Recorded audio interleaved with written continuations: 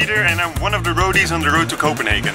But as you all know, security and safety is a very important topic. So we got two doctors on the road and they'll give us some tips for what happens when you have an emergency. Hi, my name is Gordon. I'm not a doctor, I'm just a medic.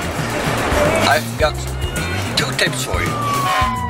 If you've got an abundant nosebleeding, you take a small piece of rope, wind it around your hand, like this, semi-tight, and let your victim make a fist. Within 2 minutes, the abundant nosebleeding stops. In case of stubborn hiccups, you do the next thing. Take a pen. Concentrate on the ear of the victim. Press your pen over there, hold it there until the hiccup stops. Don't buy it, just try it.